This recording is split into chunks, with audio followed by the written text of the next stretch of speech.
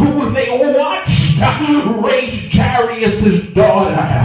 Isn't it funny, my friends, that some people can see how anointed you are, but somehow or another they still mishandle you, preach.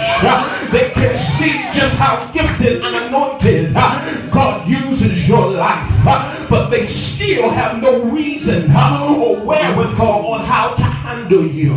But it was here that Jesus exemplified to us what it means to be the bigger person.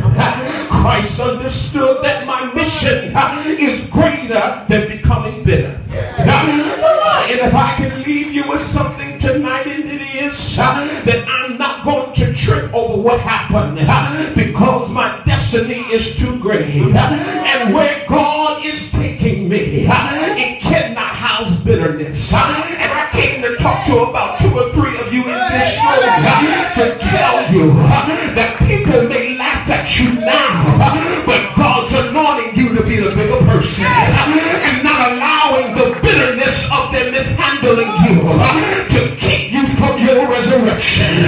They may laugh at you now on the cross, but they don't understand that you will need me in the resurrection. Why don't you high five your neighbor one time and say, neighbor, I'm not going to be bitter over this.